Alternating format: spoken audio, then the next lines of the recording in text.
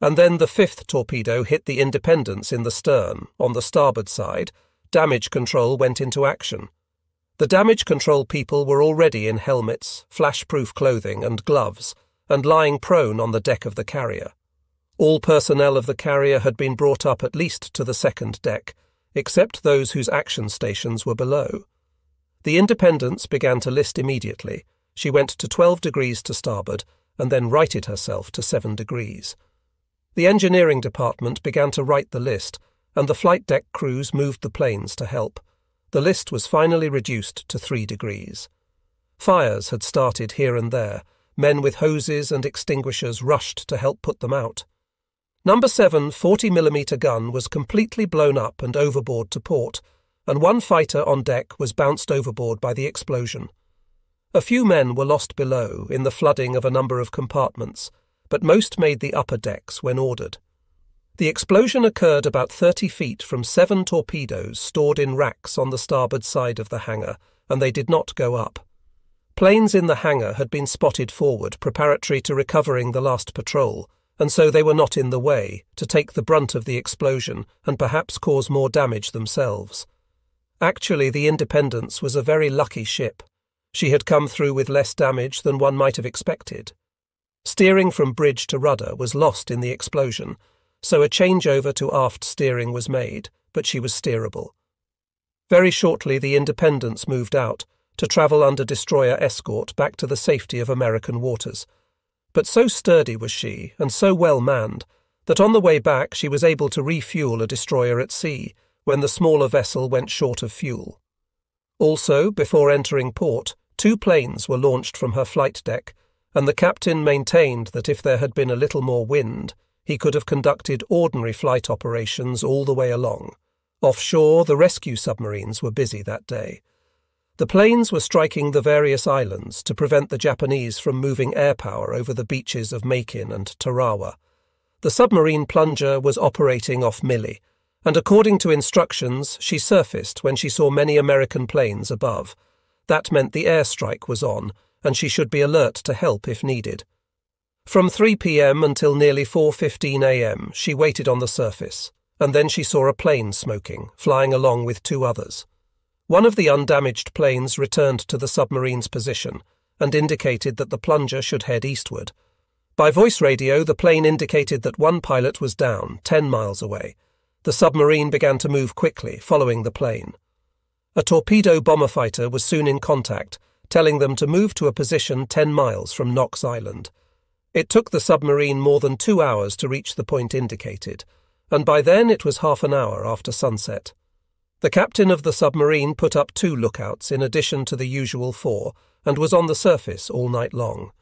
The officer on the bridge used a police whistle, and the submarine moved dead slow, calling constantly for the downed pilots. Every half-minute the call went out, and the submarine crossed and crisscrossed the area. But it was a very dark night, and the lookouts saw nothing at all. And with the darkness on Tarawa came a new sort of activity. At sunset, the Japanese bombers from the Marshalls came in over the fleet to try to knock out some of the ships. The anti-aircraft guns of the ships offshore began to fire, making red and yellow splashes and sharp lines shooting through the night. Then suddenly it all stopped, and the island and the night were quiet, but not for long. Within an hour, the Japanese machine guns began firing, and the tracers stabbed across the beachheads where the Marines had their heads down low. Also, oddly, from the shore came firing into the beachhead, and the Marines realized that the Japanese from some of the pillboxes had swum out to the wrecked vehicles, and they either brought their weapons or managed to use the weapons of the disabled American equipment and were creating more damage, dealing more death in the night. The Japanese staged a counterattack that night, and cut between beaches Red 2 and Red 3 to take the Long Pier once again. And then before dawn, the Japanese sent over one of their big flying boats to observe the fighting on the island. The men who had fought at Guadalcanal remembered the sort of flying boat, which they called Washing Machine Charlie, because of the somehow unplainly sound of the engines. Then the bomber circled back and forth across and around Betio, up and down the whole atoll, as if the men inside were making notes and sending back messages that would bring new attacks on the men in the foxholes. dawn came pinkly, and with it the Japanese machine guns again opened up, as if the gunners were somehow finding something new at which to shoot. The bomber circled, dropped some bombs, and then dropped some more, which fell into the water. Then it flew away. The first day at Betio was over, and the second was about to begin. As Julian Smith said later, if Admiral Keiji Shibasaki had brought his troops out in force that night to counterattack, they probably would have knocked the Marines off their narrow beachhead, and the whole invasion might have failed. But Admiral Shibasaki did not know how desperate was the situation of the men on beaches Red 1, 2, and 3. He had relied on telephonic communications, and if the barrage laid down by the gunners of the ships and the planes had done nothing else, it had torn up the telephone wires around most of the pillboxes and other installations. So Admiral Shibasaki, in his command post, was as much out of the picture as was Ensign Ito huddled in his concrete pillbox. Meanwhile, as the night wore on, the commanders afloat and ashore were planning how best they might utilize their slender reserves to capture Betio with all possible speed and as little loss of life as possible. Colonel Elmer Hall and his reinforcements of the 1st Battalion, 8th Marine Regiment, who had been forgotten out at the point of departure for shore all night long, were finally instructed to land on Beach Red 2 and attack. They made it into a point about 500 yards from shore before the landing craft, vehicle, personnel grounded, and the men had to begin the long, deadly wading through the sea. En route they were hit, as the men had been the day before, by fire from both sides. The casualties were heavy, but by 8 a.m. the men on their feet were ashore and ready to fight. Their position was hampered considerably because they had lost their demolition charges and flamethrowers in the arduous passage over the reef.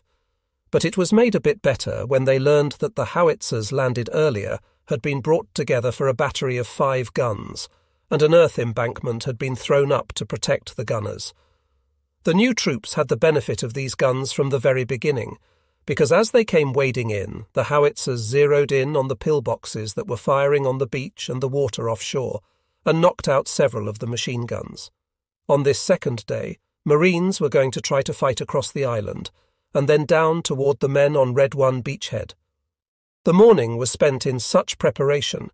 Meanwhile, on Makin, considering the difference in number of defenders, the army troops were making almost abysmal progress. After the first of the 6,400 army troops landed early on the morning of D-Day, they made so little progress it seemed remarkable. Considering the opposition, Holland Smith would have expected the island of Butaritari to have been secured by dusk on D-Day. But not only was this not the case, the troops seemed totally disorganized. Holland Smith was particularly annoyed to learn that by the end of the day, the soldiers still had made no effort to recover and return to the ships the body of their commanding officer, Colonel Conroy. Nor was the body returned on this second day, as the fighting began again. Worried as Holland Smith was about the progress of events on Tarawa, he was still bound to the Makin operation. Terrible Turner was in charge, and Turner refused to let Smith go on over to the trouble spot. Not until Makin was secure, he said. Then Smith could go anywhere he liked. So on the second day, Holland Smith went ashore with his aides, Major Woodrum and Captain Aspill, to make his own estimates of the situation as it developed. The beach was quiet. There was not a Japanese in sight. As he drove along, watching the troops in the open unloading supplies, a company of riflemen came through, firing to the right and left of the road, forcing the unloading parties to take cover.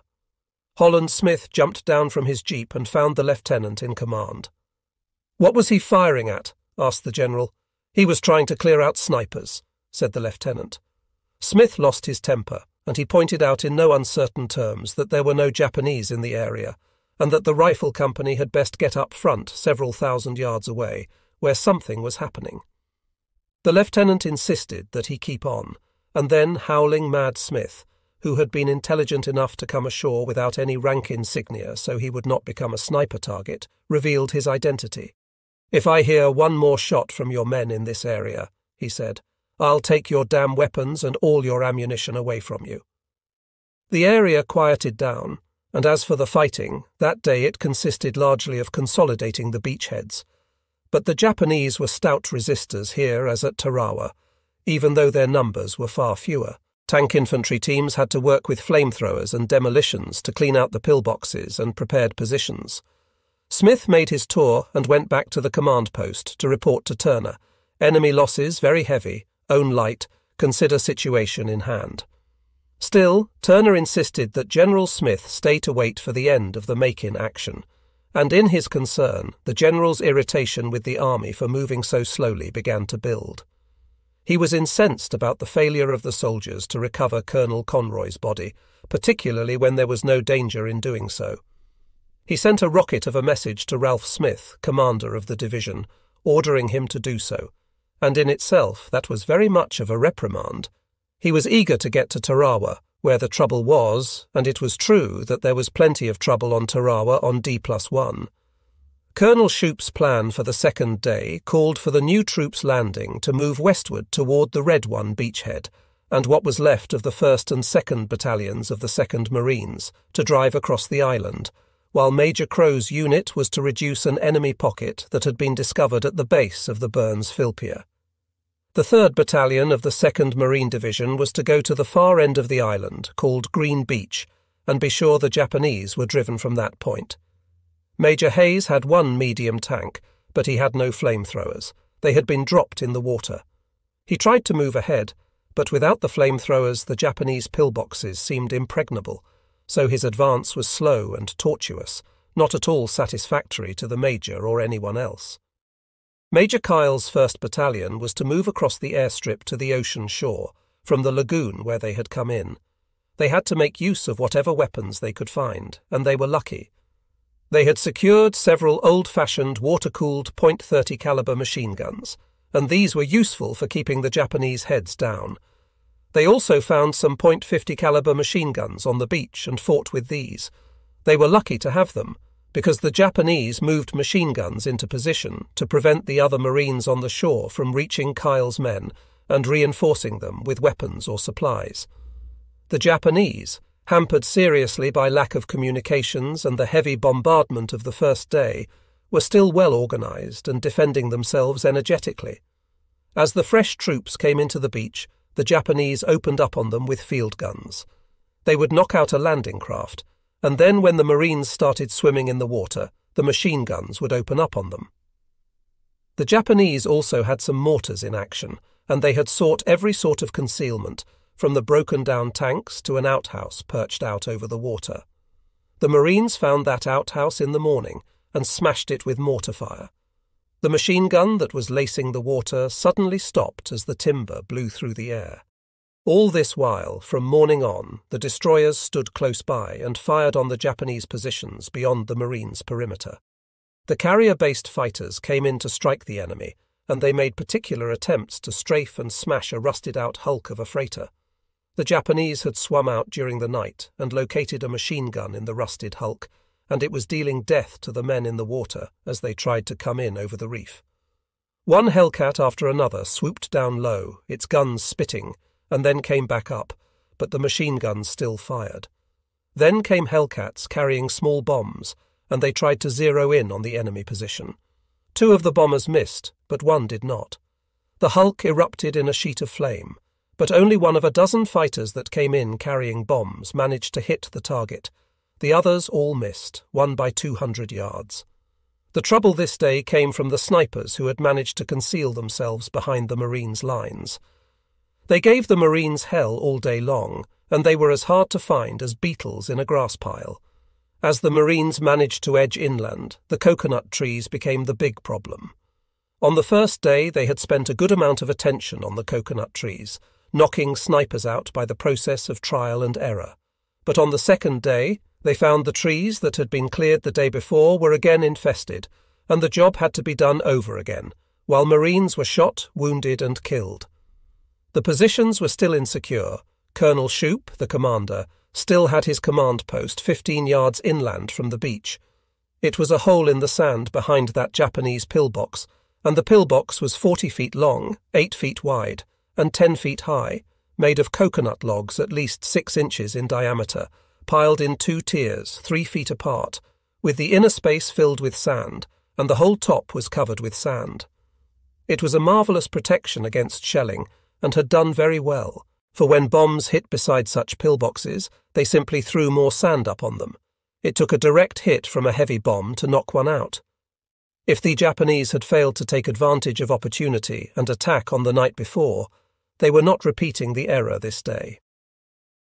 The 1st Battalion of the 2nd Marines started an advance toward the south coast and reached the area, taking an abandoned strongpoint some 200 yards long.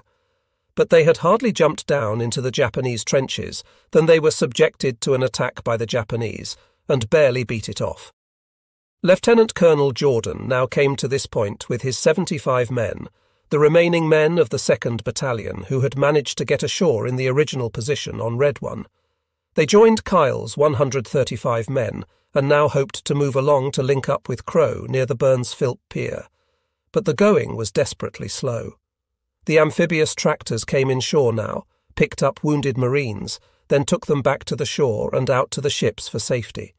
The Marines pressed on. Kyle managed to cross the airstrip and take command of a perimeter along the south coast of the island, although strong Japanese positions lay within 25 yards of the Marines on east and west. The Marines were in control, but barely. Major Crow's unit found the fighting very hard and made little headway on D+1. To the east of the Burns-Philp Pier, there were just too many fortified Japanese positions, which could only be cleaned out with tanks, flamethrowers, and demolition charges, all of them in short supply.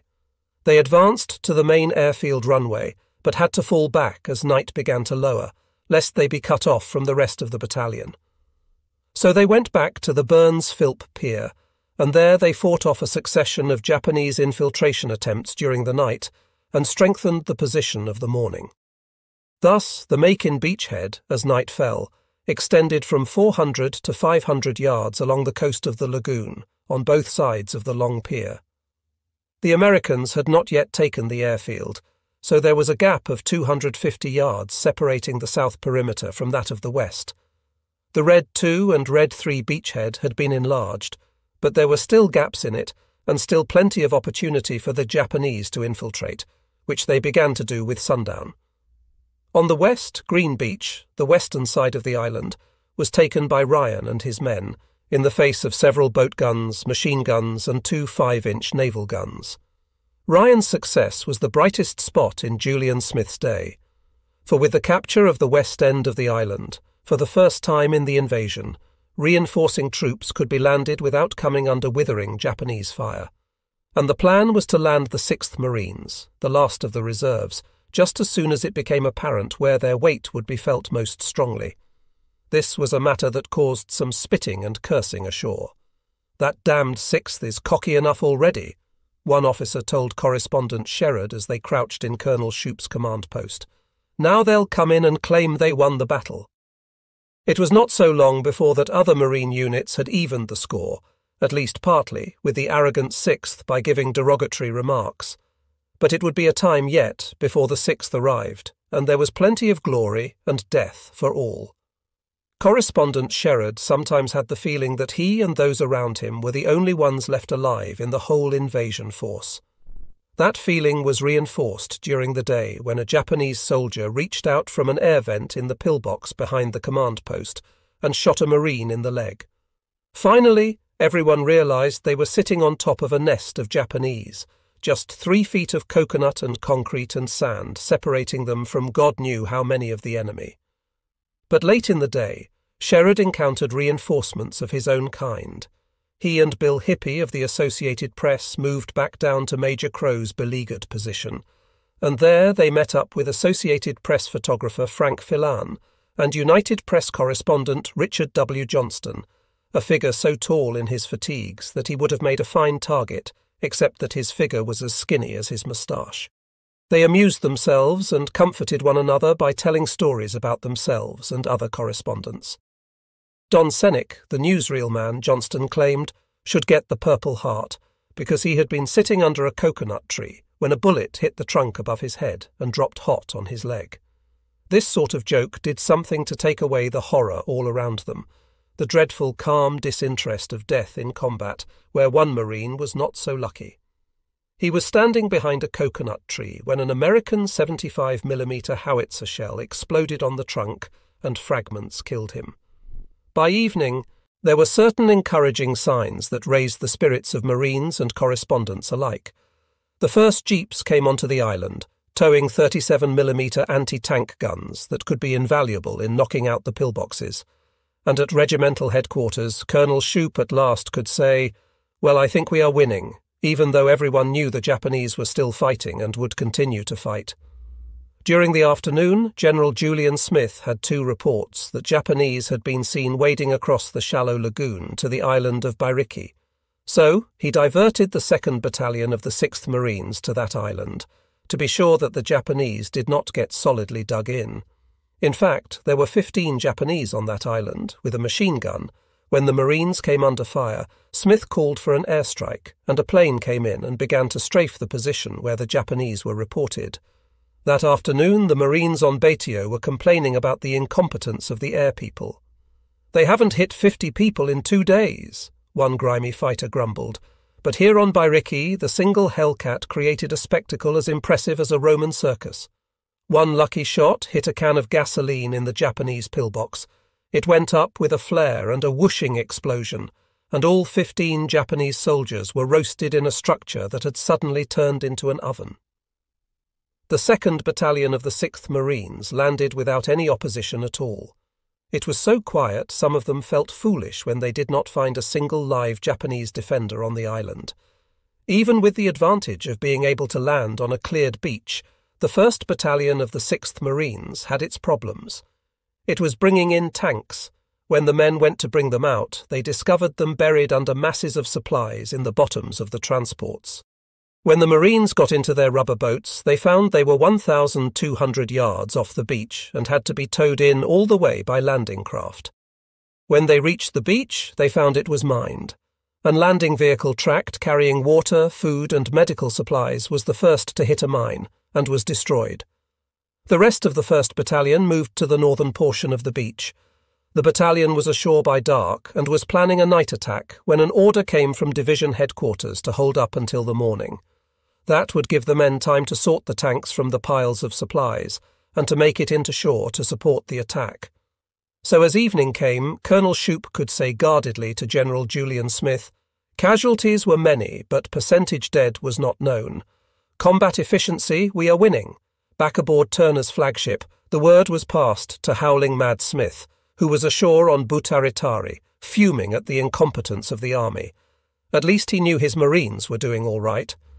The Gilbert's invasion caught the Japanese by surprise, because they had really been expecting action in the more important marshals. But even in this, they would have been sorely hampered by losses in their air power. They had been counting on carrier and land-based planes to turn the tide, but the carrier raids on the islands and the losses at Rabaul in early November made it impossible for the Japanese airmen to react. Admiral Koga, the commander of the combined fleet, knew the fleet was already reeling from the blows struck at Rabaul and Bougainville. One reason for the immense destruction of aircraft by the American bombers at Rabaul was that Koga had just a few days before moved all his carrier-based planes ashore for a major strike against American ships in the New Guinea area. The Battle of Empress Augusta Bay, early in November, had deprived Japan of half a dozen of her warships, sunk or damaged. And then the airstrikes at Simpson Harbour put 4 more cruisers out of action and tied up 2 others, escorting them back to Truk. Even though in early November Tokyo knew from the heavy air attacks on Tarawa that the Gilberts would be the next landing target, there was virtually nothing they could do except cheer Admiral Keiji Shibasaki on in his defence efforts at Betio. They never told the Admiral that his hopes for air support were now forlorn, that the heavy guns of Admiral Kurita's cruisers could not be brought up to help him. On November 19, while the carrier planes were still softening up, Betio and the invasion forces had not yet appeared, and Admiral Takagi aboard his flagship at Truk was pressed for help. Takagi was the submarine force commander, and he represented just about all the warships that Japan could throw into this battle. Takagi began to act. First, he ordered I-169 to Makin from its patrol area between Hawaii and the Marshalls. The submarine captain, Lieutenant Commander Zenshin Toyama, indicated that the boat was near the end of its endurance, but that made no difference. The need was too great. Takagi laid out an interception line that ran north of Makin and sent I-169, I-19, I-40, and the smaller submarine RO-38 to the area. I-19, which was equipped with an airplane, had just returned from a reconnaissance mission. The plane had flown over Pearl Harbor and checked the shipping situation. It was hurriedly put into service again and sent to sea, and I-40 was a brand new submarine, just down from Tokyo and scarcely through with its shakedown cruise. RO-38 was also a new submarine. Its captain, Lieutenant Commander Shunki Nomura, was serving on his first cruise as a submarine commander. Takagi sent many confusing orders. First, he established one line of deployment and then another, and Lieutenant Commander Yamamoto in I-35 was a part of that picture. On November 21, he was coming very close to Tarawa, and he surfaced that night and sighted a large enemy task force. When the invasion began on D-Day, the naval vessels off Tarawa's shore had been put on the alert to expect aerial counterattack from the Japanese. They were alert, so much so that when a single plane came in toward the fleet at 300 feet that afternoon, the gunners opened fire and put a ring of steel around it. Luckily, their shooting was not very good, because the plane was actually one of the Maryland's observation planes, bringing Lieutenant Colonel Jesse Cook of the 2nd Marine Division to the fleet. The plane landed to escape the fire and stayed down on the water all night long, before the pilot felt it was safe to taxi to the battleship and deposit his passenger. It was the second day before the Japanese were able to offer any kind of support at all to the defenders of Betio. Early in the morning, just before dawn, 8 Japanese planes showed up, but their pilots had been badly briefed. They came in over Betio, dropped their bombs without any apparent mission in mind, and soared off to their bases in the Marshalls. That was the extent of the Japanese support of Admiral Shibasaki that day. Admiral Hill and his captains were on the alert for an air attack from Mealy or Malolap, but it did not materialize that day. Mealy and Jaluit were the 2 Marshall atolls nearest the Gilberts, but they were in no position to respond to the American attacks. For 2 days, the American carriers had sent their planes over these islands and plastered them with bombs and laced their sands with machine gun fire. On November 21, D+1, Admiral Hill learned that one of the escorting destroyers reported a submarine contact, and he left 2 of his destroyers behind to deal with it. They spent the whole day chasing echoes and firing depth charges, and at the end of it came back to announce that they thought they had damaged the submarine. But the Japanese records did not indicate any such activity at that time. The carrier force also found a big Mavis 4-engine flying boat and shot it down. D+1 ended with the Japanese totally unable to help their beleaguered comrades in the Gilberts. All night long on November 20, the submarine plunger continued to search for the downed aviator it had been sent to rescue, but without success. Just before 6 a.m. in the morning, the captain took the plunger down. It was quite usual to dive at dawn. The enemy might find them in the early light, and it was very difficult to see into the air. Also, it was always wise to begin the day with the boat in trim, and the way to check it was to dive. Back on the surface in less than an hour, the plunger headed out in search once more. She headed for Knox Island to establish her position, and steamed in an expanding square, the tracks of the succeeding legs being a mile outside those of the previous ones. And as they moved, they listened to the radio, which told them of new strikes on Mealy. By 11 in the morning, the plunger's captain had decided the search for the downed aviator was futile. Perhaps he had been rescued, but more likely he had simply vanished in the maw of the ocean. So the captain shaped a course for Malolap, which would take them south and west of Mealy, so he could keep an eye out for any downed aviators. Since the ship was in enemy waters, he had 3 surface lookouts and 2 men with their glasses focused on the sky. At 1 a.m., the submarine had a message. "Hello, lifeguard. I have a message for you." But the radio communications were not working satisfactorily, and the plunger could not reply on a frequency the other could pick up. 2 torpedo bombers began to circle the submarine, and Captain Bass sensed that they were trying to show him another pilot was down somewhere. But where? They ran into a squall, and through the blinding rain began to signal by searchlight to the planes. "Where is the plane down?" But the planes could not answer their searchlight communications. One of the planes came over and made a message drop, and then another, But the water was too choppy, and the submarine could not locate the plane if there was one. The men could not get in touch with the planes above. It was a very frustrating day, and that evening the plunger sent a message back to Pearl Harbor, telling Admiral Lockwood that they could hear on frequency 6835, but could not answer. That message was sent to the carriers from Pearl Harbor that night. Next morning, D+2, the plunger was still searching for that downed aviator of 2 days earlier, without result. Shortly after dawn, the men on the deck of the submarine saw fires on Mealy and watched the raid in progress. At 8 in the morning, the plunger had a message that a survivor had been spotted about 23 miles from Knox Island, and the submarine headed out. On the way, planes helped direct her, correcting her course, and 2 hours later, the submarine neared the pilot. During the submarine's approach, a pair of planes circled the downed pilot and then came to beckon the submarine, but then the planes ran low on gas and had to head back to their carriers. The plunger moved in cautiously, for there were a large number of blips on the radar. There was no way to know if they were friend or foe. Captain Bass waited for more American planes to appear to guard the downed pilot until they could pick him up, but none came. He had radar contacts at as little as 5 miles away. Who were they, these other pilots, American or Japanese? Until Bass knew it would be foolhardy to attempt the rescue, the captain would not put any men on deck until he knew what was going on. He might have to dive on short notice, and any men left on deck were almost certain to be lost. Just before 11:30 a.m., the men on the submarines sighted the downed pilot in his rubber boat on the crest of a wave about a mile away from them. They turned and soon had him close off the port bow, and just as they headed up, a Zero came in at them out of a rain squall in a shallow dive. Simultaneously, Captain Bass sounded the diving alarm and gave the order to clear the bridge. The lookouts and the captain leaped for the hatch as the Zero came in strafing. The Japanese pilot was good. His bullets laced the length of the submarine towards the bridge as the captain dropped down the hatch, last man in, and the bullets clanged off the bridge as the hatch cover was pulled down.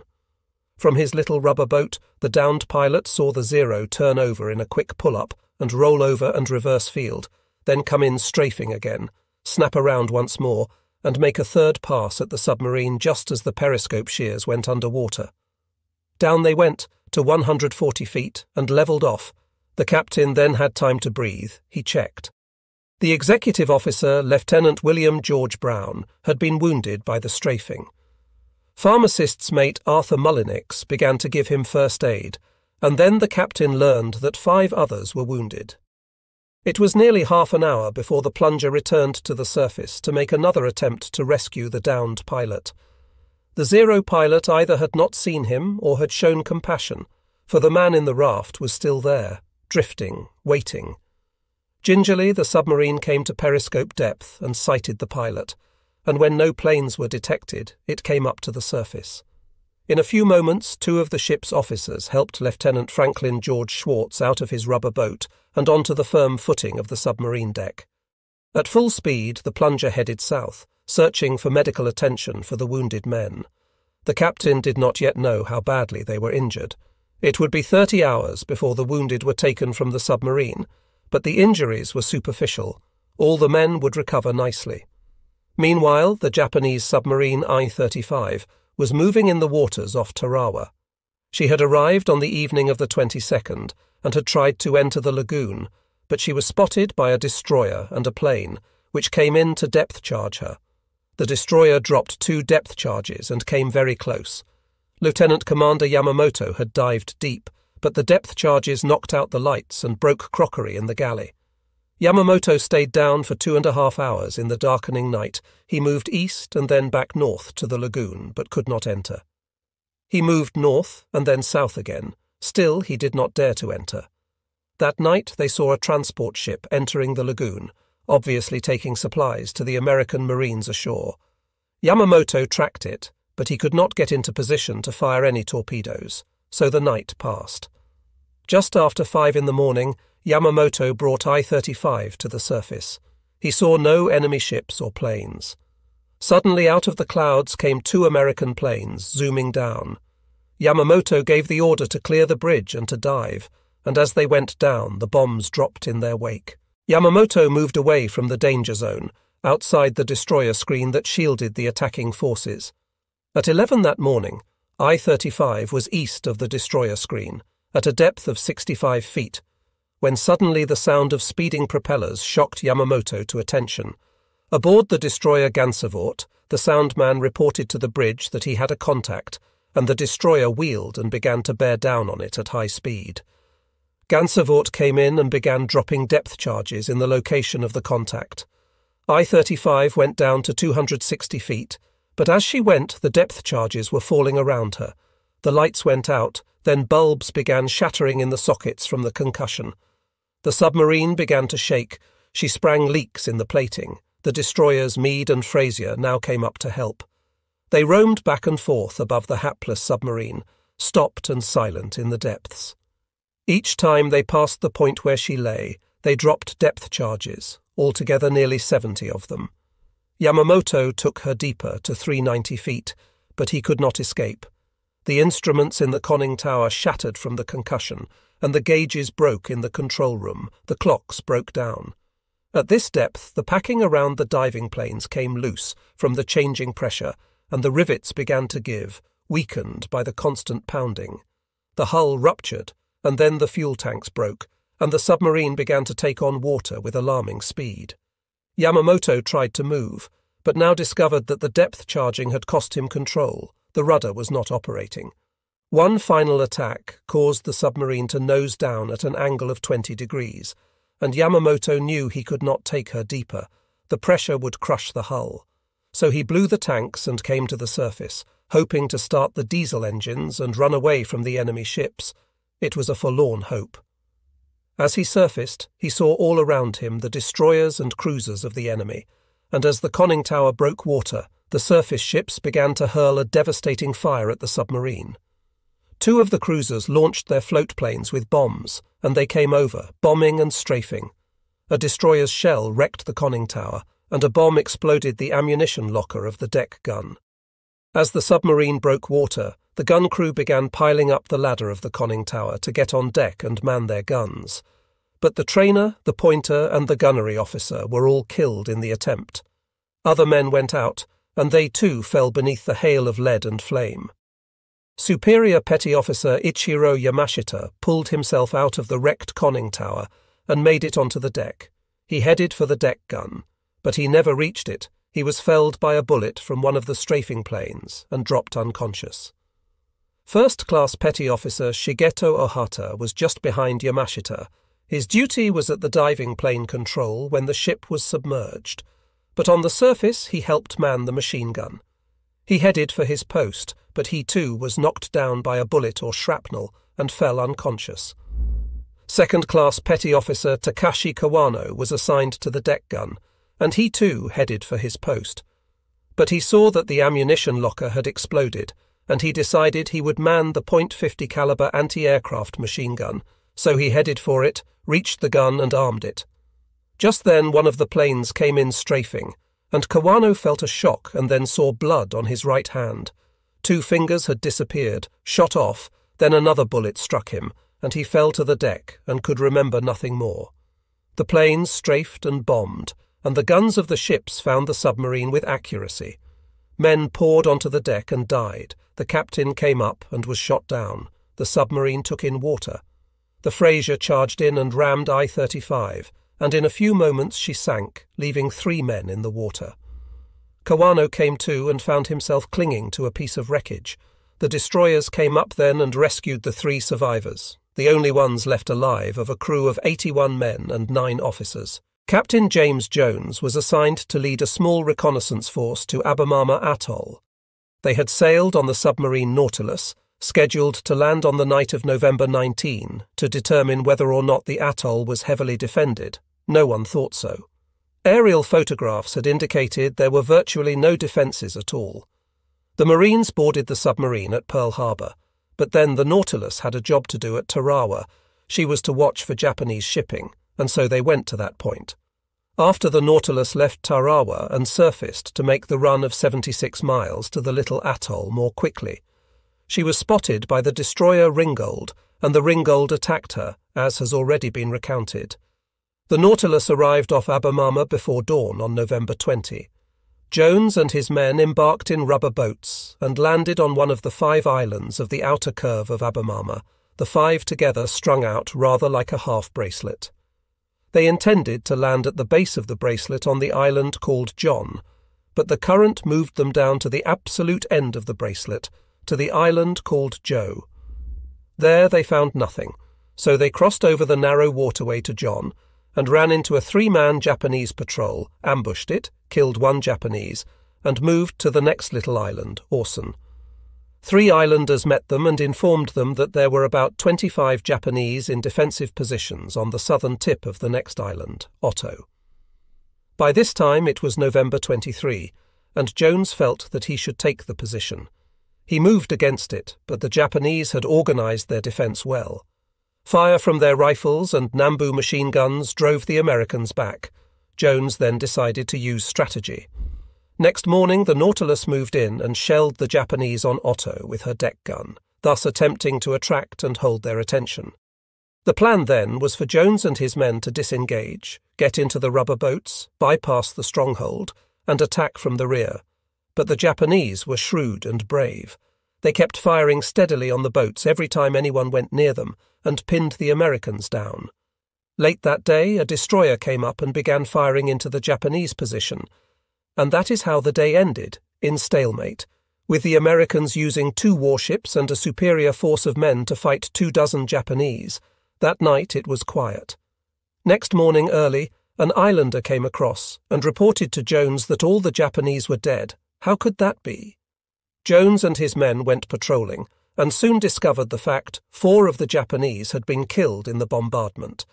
The remaining 18 had committed self-termination in the night, sure the Americans would land men in force from the destroyer on the next day. The Marines had lost 2 men killed and 1 wounded. Abemama was taken. On the night of November 21, General Ralph Smith asked for permission to land troops on Kuma Island, north of Butaritari in the Makin Atoll, to cut off the Japanese retreat.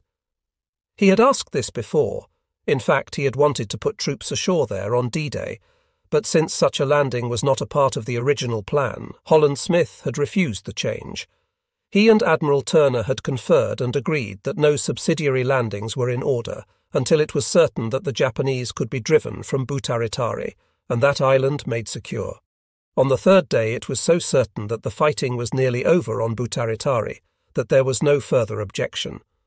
So a detachment of the 105th Infantry went ashore on Kuma in landing vehicle tracked, ready to fight, and found nothing there but another welcoming party of Gilbert Islanders, who grinned and waved and offered them coconuts. But still, the Army infantry made slow going on Butaritari, much to the disgust of Holland Smith, who was hourly fretting to be on his way to Tarawa, where the trouble was. On November 23, the 3rd Battalion of the 165th Infantry came out of reserve and crossed the eastern tank trap, which the Japanese had crossed 2 nights earlier.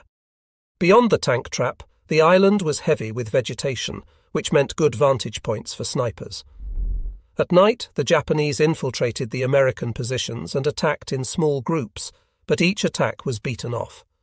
The soldiers were learning, and in the morning, they found 51 dead Japanese in front of the positions of the battalion. They had lost 3 killed and 25 wounded during the night. So on the morning of November 23, the soldiers swept to the end of the island, without meeting any further resistance. General Ralph Smith's men then began counting the casualties. The army had 218, 66 of them killed or dead of wounds. About 450 Japanese had been killed. 1 Japanese soldier was captured and 4 Korean labourers surrendered. At 11 a.m., General Ralph Smith signalled Admiral Turner offshore. "Makin taken. Recommend command pass to Commander Garrison Force." Long as it had been, and incompetent as he believed the army to be in its operation here, General Holland Smith was relieved and pleased at the message. Now he could leave the task force and get over to Tarawa, where he belonged. On the evening of the 2nd day, Major Crow had looked sourly about the beachhead. He cursed the planes bombing and strafing, and commented that they had not done anything worthwhile in 2 days. The biggest obstacle he had, which kept him pinned to the beach, was a big blockhouse, covered on one side by a steel shelter, and on the other by a concrete pillbox. The blockhouse was formidable. It should have been. It was Admiral Shibasaki's command post, and he was there. He had tried to get to the smaller post at the shore, but he had failed, and so he was spending the battle in his old place, the most formidable spot on the island. All afternoon of the second day, the Marines had launched attacks against the blockhouse without success. The Japanese in the area seemed to be coming at them constantly.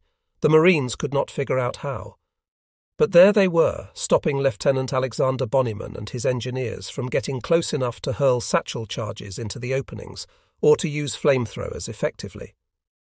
In the evening, frustrated, Crow had called for a naval strike against the blockhouse, and a destroyer had come in so close some of the Marines thought she would run aground.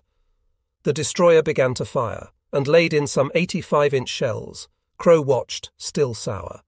They had not hit the blockhouse, they had just churned the sand all around it. The Major might not have been so glum had he known the situation inside the blockhouse. Admiral Shibasaki and his staff were assembled, with a still formidable force of fighting men, but they knew the end was near. At sunset, the Admiral composed his final message to Tokyo: "Our weapons have been destroyed. From now on, everyone is attempting a final charge." Banzai, not in this big fortress, but in the ruins of the hospital dugout that had been burned out, Petty Officer Unuki had awaked to find himself, surprisingly, still alive. He was surrounded by the dead, bloated bodies of his comrades. As he worked himself clear, he heard voices in English. He looked out the hole in the pillbox and saw the superstructure of a ship moving. By the time that Admiral Shibasaki was composing his last message, Unuki had regained enough strength so that the instinct for survival returned. He decided to escape to the island of Bairiki, and so as soon as it was dark he had dug a hole and buried his clothes in the pillbox, and then crept out. He had made his way, staggering, toward the end of the island nearest Bairiki. He saw many shapes and shadows in the wreckage of the palm trees and the buildings. He knew they were enemy. He crept more cautiously, and although he was fired at, he was not hit. At the end of Betio, he had stepped off into the cool water, not more than 3 feet deep, and begun wading across the reef to the other side. Halfway across he saw a figure, and somehow sensed that it was Japanese. He did not make a sound or try to catch up to the other. He just moved ahead, slowly, toward his haven. Half an hour after moonrise he had reached his goal. He stepped ashore on the beach, found a bunker, and stepped inside, expecting to find friends there. And they were there, but they were not alive. The room was full of charred corpses, victims of marine flamethrowers, men who had died as horribly as his companions in the pillbox back on Betio. He was sick, and there was only one way out, he decided. The Marines were here too, and there was no escape. He must commit self-termination. So he looked around for something to cut his wrists. He found nothing at all but a seashell, so he picked it up and began scraping his wrist, but it was not sharp enough to cut, and he began to cry, and he dropped the seashell and sank down. In a few seconds he was asleep. Out in the lagoon on the evening of the second day, in one of the tipped, tortured amphibious tractors that had received a direct shell hit from the shore in the early minutes of the battle, there was a stirring. The Amtrak was a gory hellhole. Parts of bodies lay everywhere on one side, seeking whatever shelter it gave him, lay a single Marine, alive. He had shrapnel in his arms, his legs, his head, and he was suffering from thirst and hunger and shock. It was a wonder his wounds and the heat of the Betio sun had not killed him yet. He and his buddy had been the only 2 survivors of the whole Amtrak full of Marines, and his buddy had lasted just until the end of D-Day, and now it was the second night. All day long when he was conscious, the Marine had heard the sounds of gunfire, the popping of the Japanese rifles and the sputter of the Nambu machine guns, then the roar of the bigger guns, the whine and the scream of planes coming in, the whirring and the blast of bombs and big shells from the ships. But it did not mean anything. It was all a crazy quilt. All that meant anything was the sun and the heat and pain. That night he felt he could not go on. He could not see, his eyes were clotted over with dried blood from his wounds, and he knew his throat was on fire, and he hurt everywhere. He found his rifle, pointed it at his face, and tried to pull the trigger, and he was too weak to manage. He fell back in the darkness in the cooling Amtrak, and he slept. When Colonel Edson reached the command post on Tarawa at 8:30 that night of the second day, he and Colonel Shoup began making plans for the next day's attack. First of all, they could use some big gun support from the sea, so they asked the Navy to fire on the eastern end of Betio, keeping 500 yards ahead of the friendly troops. This meant they had to confine their firing to the eastern third of the island. Strong Japanese fortifications still lay ahead, particularly before the positions inland from Red 1 and Red 2, where the Marines had pushed ahead. There were also some well-defended places inland from the Burns-Philp Pier, but by this time the superiority of the American military might had begun to count. The Japanese were deserted on their atoll, left to die by a high command that had invoked the spirit of the Emperor, and apparently even his words, in Admiral Shibasaki's blockhouse. They had no more guns, ammunition, or men than before. They had virtually nothing left with which to fight, and by this time all of them knew it. The Americans were moving tanks, half-tracks, machine guns, flamethrowers, artillery, and more men in. The Marines brought guns onto nearby Bariki, from which they could join in the shelling of the Japanese on Betio. At 6 a.m. on the morning of November 22, the third day, the destroyers moved around until they could open up on the tail end of the island, where the Japanese were now concentrated. They were shooting at the big blockhouse where Admiral Shibasaki had taken refuge under the cover of the diversion staged by Petty Officer Unuki and the others. So, a hail of 5-inch naval gunfire, a hail of 75mm howitzer fire, and everything else that could be thrown at the enemy was concentrated on this area.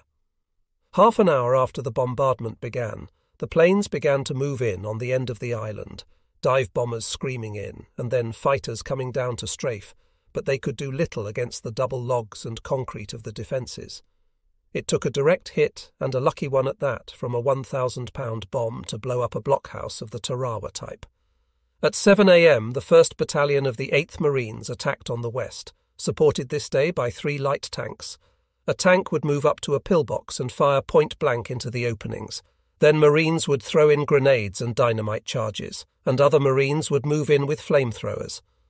But the Japanese continued to fire their own 37mm guns and their machine guns, with good effect against the light tanks that came up so bravely. The tanks and some other vehicles also fell victim to mines. The Japanese had sowed 3,000 small contact mines on the south and west beaches, but the Marines had more resources today. The extension of the beachheads and the wiping out of much of the Japanese power had brought about a new situation. The tanks could land, the gunners were no longer getting killed, jeeps could come in, and half-tracks too, and self-propelled guns with armour shielding. And they came.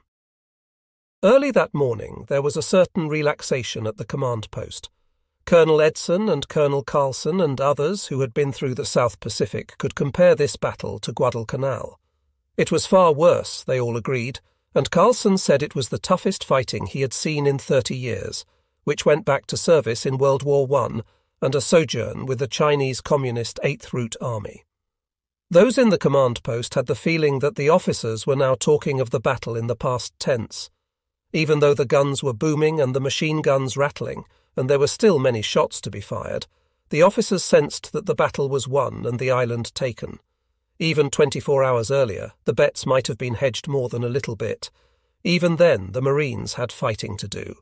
And it was proved when one of the self-propelled 75mm guns was knocked out by Japanese fire that holed its radiators. This battalion had tough going. The Japanese contested every position, and the main effect of their fight was not so much to gain ground as to kill enemy troops. The Japanese even staged a counterattack in this area of Red 1 and Red 2 strongpoints, and they were beaten back at a frightful toll. But at the end of the day, they were still fighting, even though surrounded by the Marines. The big difference on D+2 was the 1st Battalion of the 6th Marine Regiment. Major Jones launched his attack at 8 in the morning. It was led by 3 light tanks, with the infantry coming up 50 yards behind. A Japanese rushed forward, threw himself under a tank, and pulled the pin on his grenade. It exploded. He died.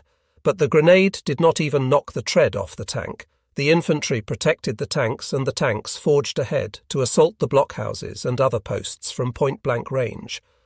The flamethrowers were at work too, and this system worked well for the Americans. The Japanese blockhouses became death traps from which there was no escape. In the course of about 3 hours, one Marine unit killed 250 of the defenders and moved ahead to make contact with the 1st Battalion of 2nd Marines. And still there was a war going on. From offshore that morning, a destroyer's shell found an undiscovered fuel dump in the middle of the island, and the whole erupted in a great greasy gout of flame and smoke.